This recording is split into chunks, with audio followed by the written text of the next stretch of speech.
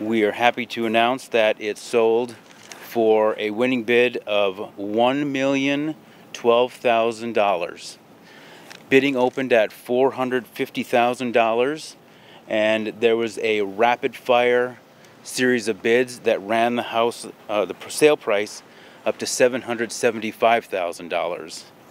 From that point on, a bidding war broke out between a phone bidder and a floor bidder who was representing a client. Bidding then bounced back and forth, and we were happy to see that the final bid came in at $920,000, and the difference in price is the buyer's premium, which is charged by the auction house, and that is a 10% buyer's premium, bringing this final sale price to $1,012,000. The buyer does not wish to be identified at this time, but he is interested in becoming known in the next day or so.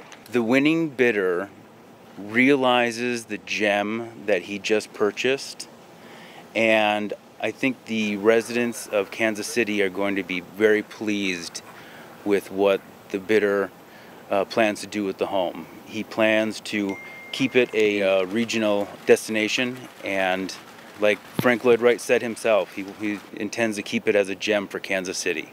I'm certain someone will purchase it who appreciates it and has money to preserve it so future generations can enjoy it.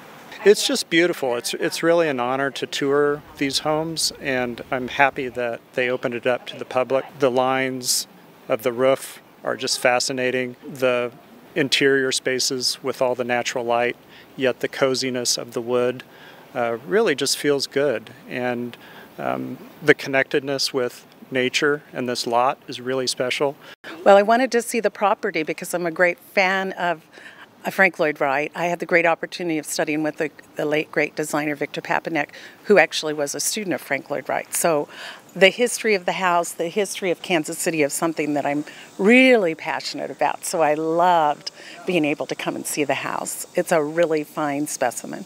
Well, I hope someone gets it that has a great appreciation for this as a beautiful historic artifact, and that they will be good stewards of the home. That's my big hope and prayer for the property. So you're going to bid today? Oh, I wanted to. I said it's one thing to come home with a piece of jewelry, but I dare not come home with a house.